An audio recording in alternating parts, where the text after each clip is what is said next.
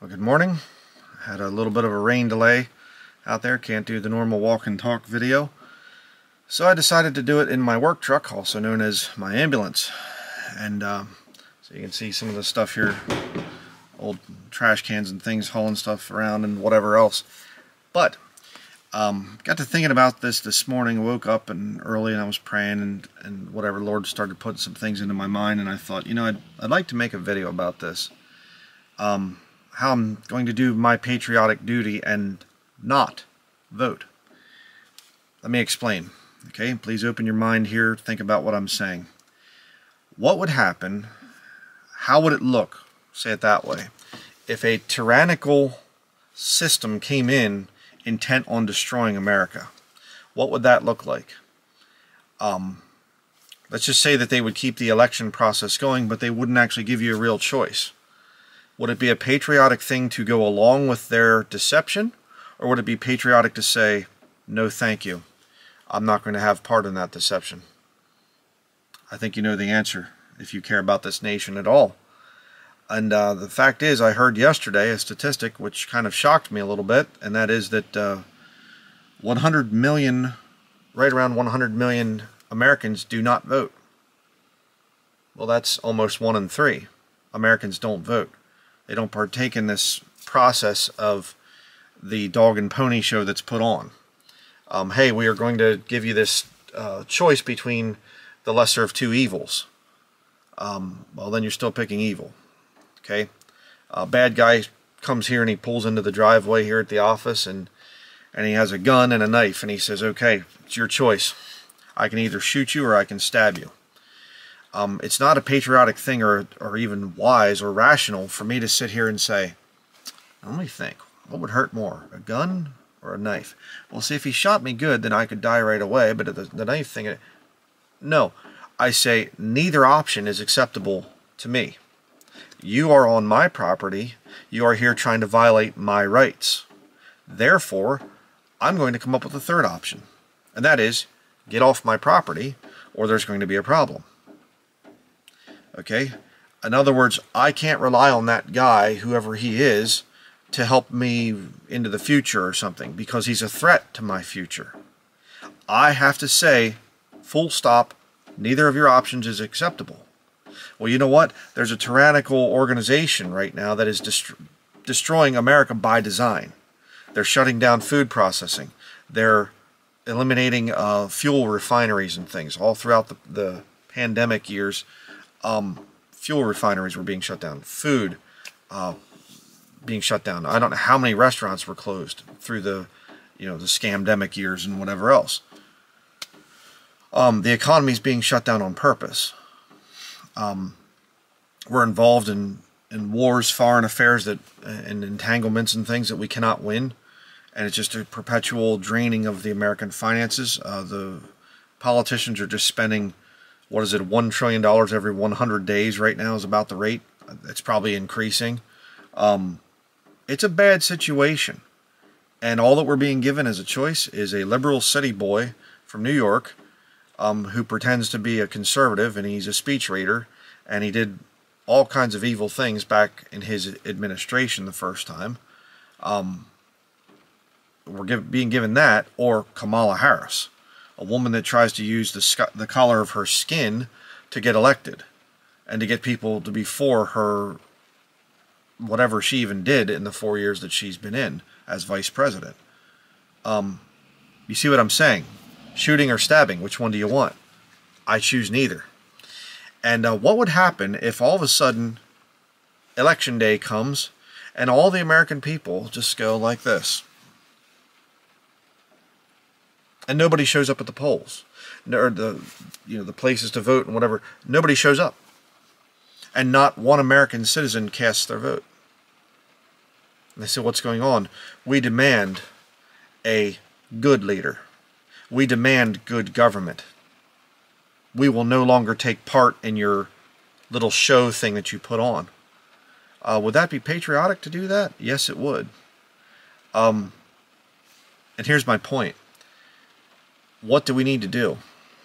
Not just as Christians, but as Americans out there. You're an atheist or Roman Catholic, whatever you are, Doesn't matter. If you love this country and you love freedom and liberty, the Bible says where the Spirit of the Lord is, there's liberty.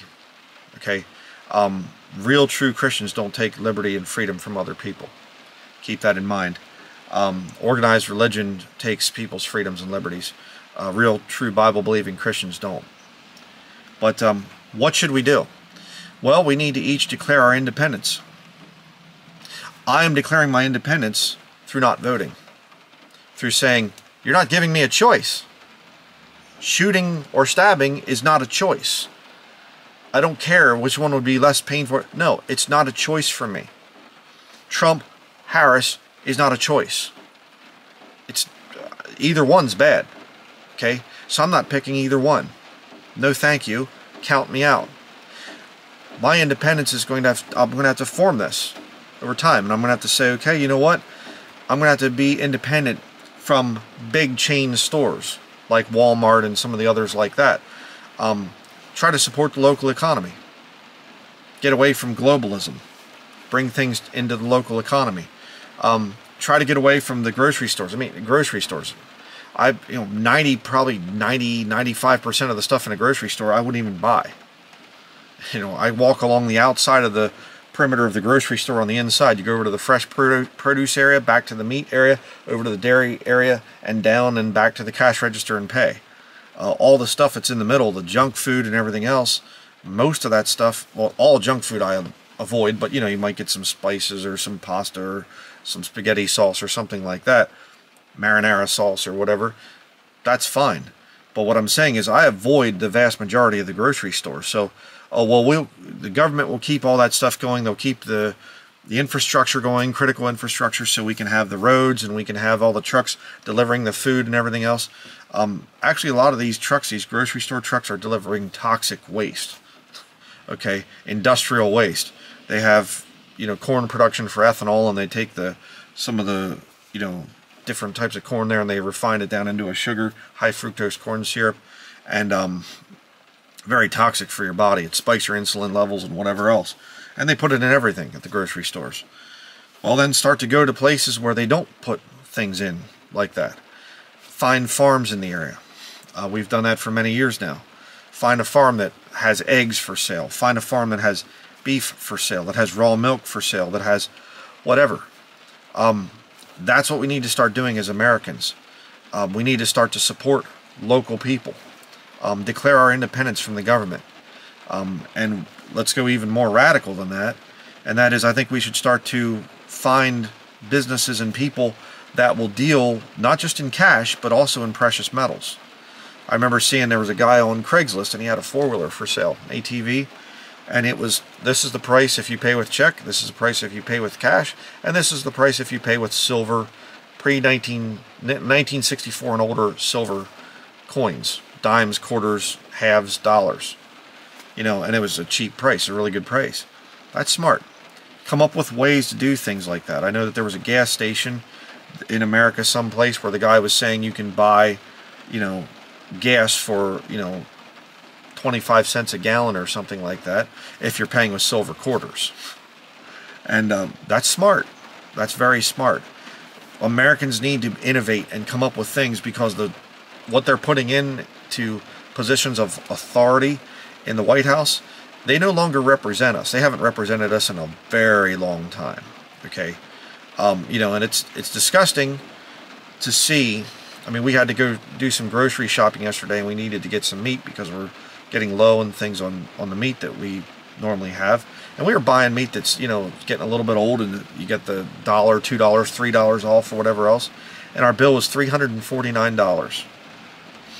Just regular stuff. We weren't going and getting shrimp or lobster or anything special, or just regular food. We had to get a bunch of it because we, like I said, we're getting a little bit low, but $350 essentially. That's insanity. Absolutely crazy.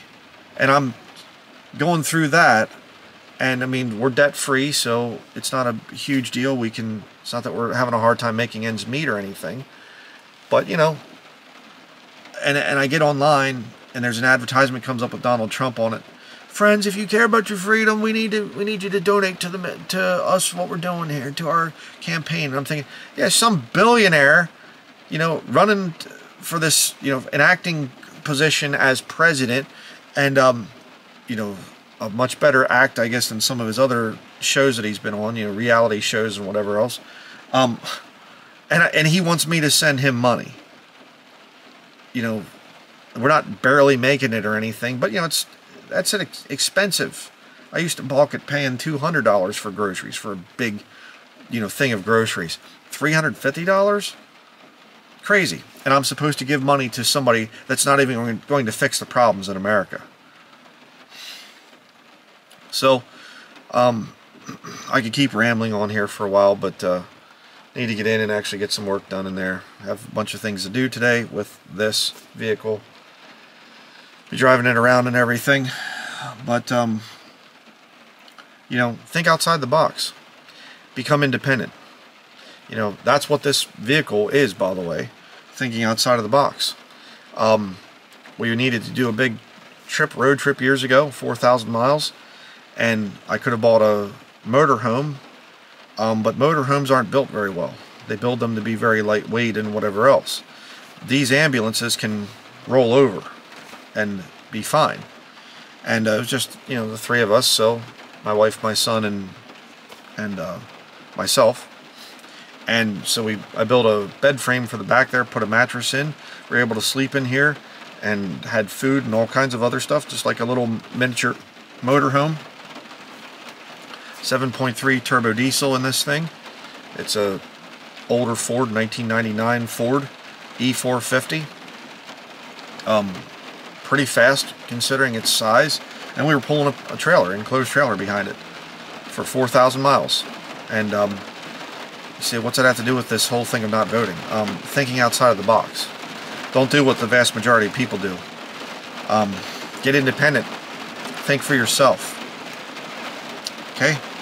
So that's going to be it, and I hope I've challenged you to consider what it means to not vote as a patriot, and just simply to say, no, sorry, shooting or stabbing, no, it's okay. We need a third option.